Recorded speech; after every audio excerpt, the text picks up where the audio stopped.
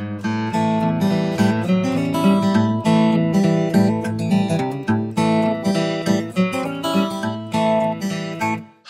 I'm Paul Hopewell. Welcome back to my shed. This is where I make all sorts of stuff, usually for old motor vehicles or machines, and I show you what I went through to finish the project. This video is the second part of 2 videos about making arbors for my old surface grinder. In the last video I machined the Arbour adapter and balancing system. This one is about the threaded washers and the balancing buttons. I used a section of old angle iron because I hadn't anything else that was 6mm thick to make my threaded washers. Each side of this angle iron is 7mm thick and it should do the trick nicely. I set about carving it up into 100mm long segments. First from one side, then I'd intended to finish off the second side using the same method. Except I forgot about a very small detail. Definitely not one of my finest moments. However, 5 minutes with a hacksaw removed my brain fart issue with the bit that the power saw couldn't reach. Before going too far, I spent a few more minutes capping off the remainder. Now I can separate all 4 segments and catch each one as they drop off. Right, all I've got to do now is hack them all off along the corner, hopefully without having to use the angle grinder. Nope. Nope. Nope. Oh. I need a cuppa.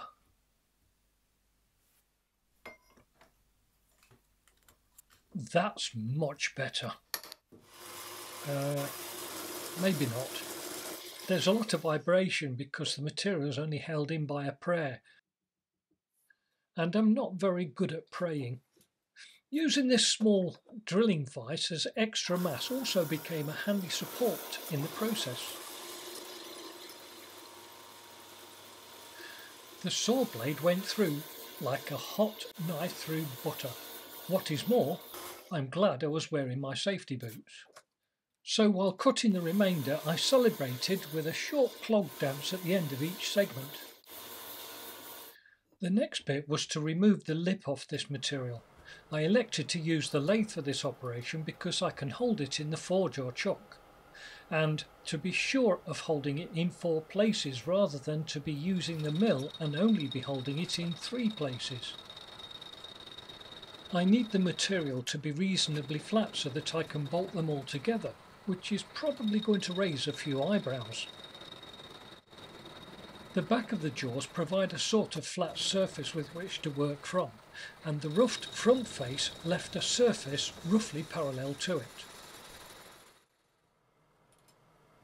What I did do is drill a hole through all of them so that they could be very tightly bolted together on a single high tensile bolt.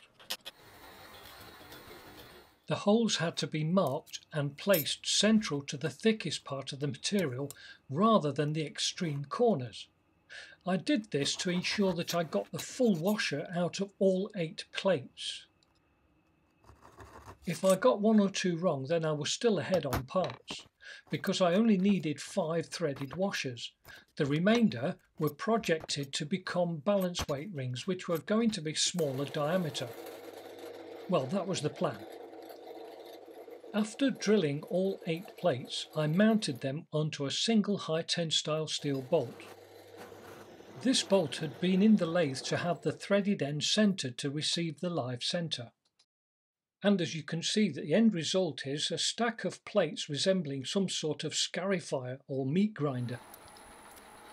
Yes, I did get all 8 washers out of this seemingly stupid arrangement, but it's something I've had a lot of experience with on many occasions and with much bigger machinery. The tool I used was a neutral 120412 rhomboid insert tool.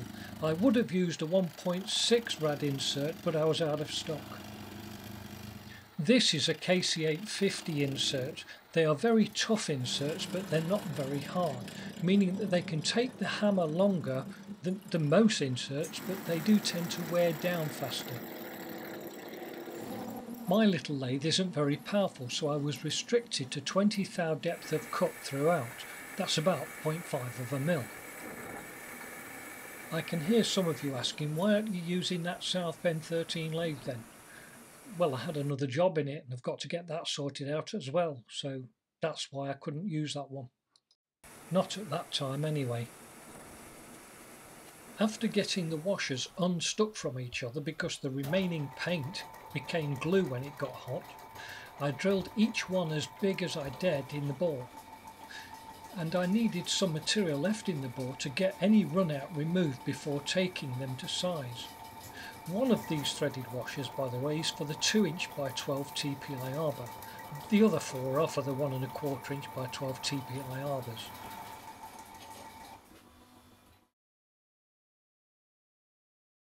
After rough boring the washers, I replaced the jaws with soft jaws and clamped one of the washers in it, but on closer inspection I felt it would be prudent to skim the chosen step, giving me a flatter and more stable platform to complete the washers.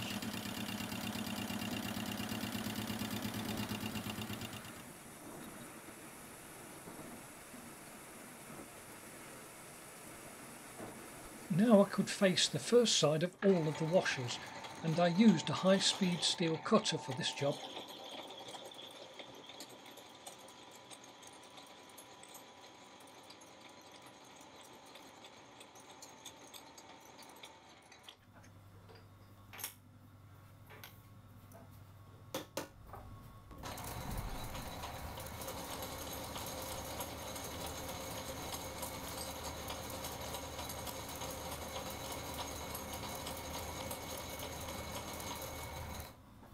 I had to clean up another step in these soft jaws because I needed a bit more room behind each washer for the thread cutting operation.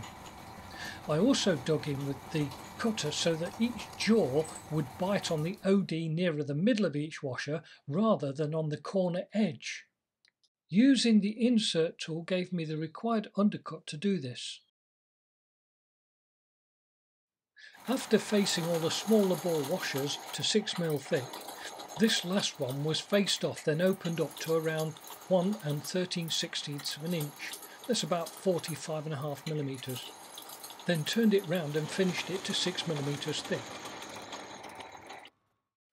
This is where I set the compound angle to 30 degrees for the bore threading operation.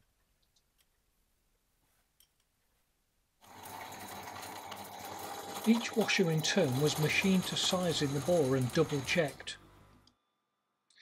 Again, I've used a high-speed steel cutter for this job. I've already grown fond of using high-speed steel cutters in this machine because it leaves such a nice finish to the touch. Visually, well, it couldn't look any worse if you tried.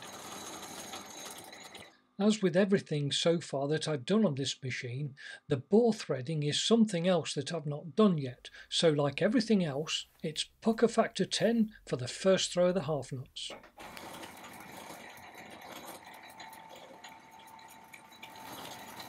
But as everything else on this machine, it's just the first time nerves that'll catch you unawares, and as it always comes up trumps, it's smooth as silk with just a touch of cotton.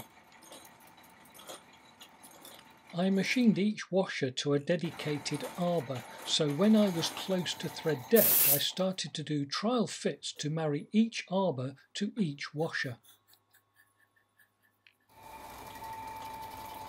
The washers were all relieved nearer the bore by about 0.25mm, around 10 thou. And only the outermost 10mm of the washer and arbor will be in contact with the wheel, thereby driving the wheel nearer to the cutting edge than it used to be. Whereas beforehand the wheel was being driven by a piffling 1.5" nut. It will now be driven by a 3" fitted arbor. After turning the washer round in the jaws, I put a little decorative chamfer on the outside edge. Now to tighten the threaded washer onto the arbor body, I marked out for a couple of blind holes to be drilled into the washers. Each grinding wheel must have a blotter between the arbor faces and the cutting material that makes up the cutting wheel, to provide grip and to reduce damage to both the arbor and the wheel. Equally, the bite between the arbor and the cutting material must be firm but not tightened with excessive force. The tightening tool was made from a length of 5mm bar bent in half, and then the ends bent at 90 degrees off to one side, providing a simple 2-pin spanner that won't easily allow over-tightening. Now that the arbor is done, it's time to make the dovetail balance weights. I could make the balance weights like the ones that you see here, but I think I might have been doing old fart's day off when I put this lot together. The idea was sound enough, but I should have put another process together before I'd buggered these up. Instead of machining a single ring to the following process, I should have machined 2 rings and then press fit one inside the other so that the joint face falls on the centre line of the grub screw. That way there wouldn't have been such a big gap when I'd finished. Also, when I got to this point, the 2 parts would simply have separated as they got cut off, and I wouldn't have had to do this. Having such a big gap encouraged the grub screw to force the 2 weights out. They were also too heavy. Due to certain commitments, I was forced to use another method.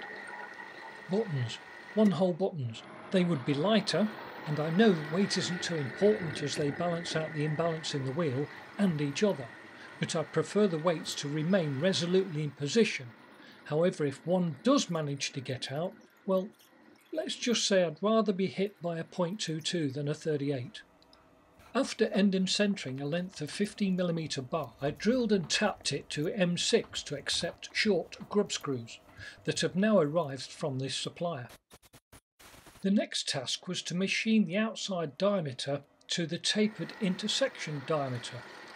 That involved a bit more maths, and to be totally honest with you, a little bit of luck. Well, a lot of luck really, but this is what I'm talking about. This is the cross-section of the dovetail groove in the arbor body. I need to fit a dovetail button into it. It needs to be snug and remain flush or below flush to the outside face when it's fastened in. As I can't really measure it, all I can do is make calculations from my initial sketches.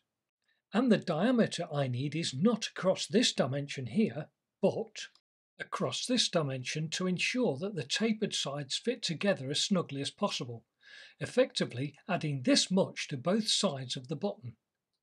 So the first step is to machine the OD to the right diameter, then with the parting off tool set the length of the button.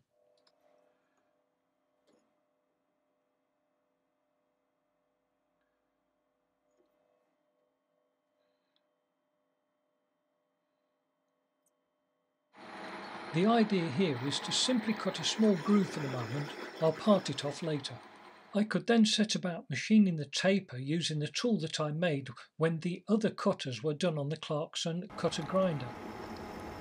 What I did was machine the taper until the witness just disappeared. Now, if I've got my figures right, the small end of the button should just snag in the dovetail of any one of my arbors. But if the arbor drops over the button, then it's back to the maths. Likewise, if the arbor skips over the button. As it happened, Lady Luck was with me on this, and I could part off my first one to check to see that it fits. You'll get to see how I fitted and checked it in a moment, but for now I had the arduous task of doing this 15 times more. I don't think I need all of them, but better to have a few spares. Now I've got to make them all fit into the dovetails. I could then mill an opening at opposite ends of the dovetail slot in the arbor, but I decided to use the linisher on the button instead. The idea was to lightly profile a small concave radius on the side of each button. Then on the opposite side I profiled a slight convex arc. That way the button should only pass through the dovetail opening with the concave flat, if there is such a word, lined up with the inner edge of the dovetail. And as you can plainly see, I didn't want to burn my fingers, so each one was mounted on a bolt and locked into place to stop them spinning off. Finally, I rubbed the sharp corner off the button so that it didn't trap in the dovetail groove. By trapping, I mean that once in the groove, I need it to rotate to keep it from just simply falling out. But this was difficult to see what orientation it was set at. To fix this issue, I simply marked the small end using a small hacksaw. And now, when I move these little buttons about, I know that they are in a safe condition when the saw mark is lined up radially to the spindle. There we go, we're all set up to have a go at balancing. That is, once I've mounted a wheel on it. I'm waiting for a bunch of blotters for these Arbours, and at the time of making this video I'm still waiting for my order to arrive. One can only wait so long. No, I can't. As I've shown you before on part 1, these Arbours fit like the proverbial glove. This is the first time I've used this wire tightening spanner in anger. It's only temporary until I get 5 minutes to make one. A proper one, that is. The Arbour spindle was made from the tool that I made to set the wheel Arbour spigot true to the bore. You can also see that at one end there's a small mark, and this mark indicates that it's the largest end. The wheel Arbour slides up this spindle and is soon locked on about halfway along it.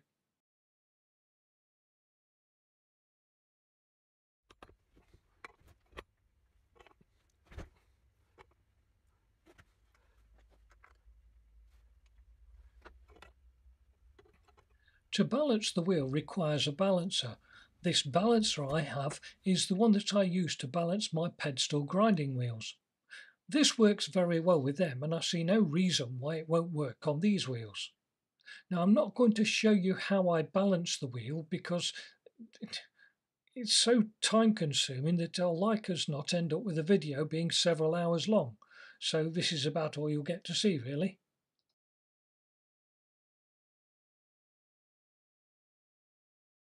A short while later, the wheel was good enough to make its debut. Then the wheel was removed again to balance it up once more.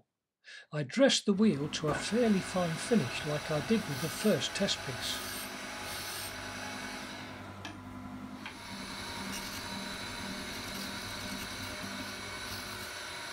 The first thing I noticed was that the cut was a lot quieter and sounded cleaner. The stock removal rate was also much improved.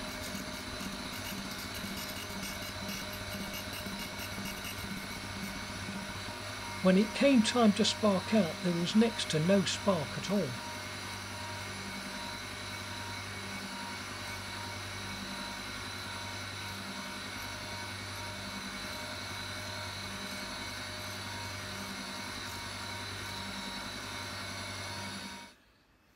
I do wish that I didn't wipe my fingers across the top of this workpiece because it was a very nice finish. I just couldn't help myself. In doing so, I seem to have left a very sweaty mark on the top.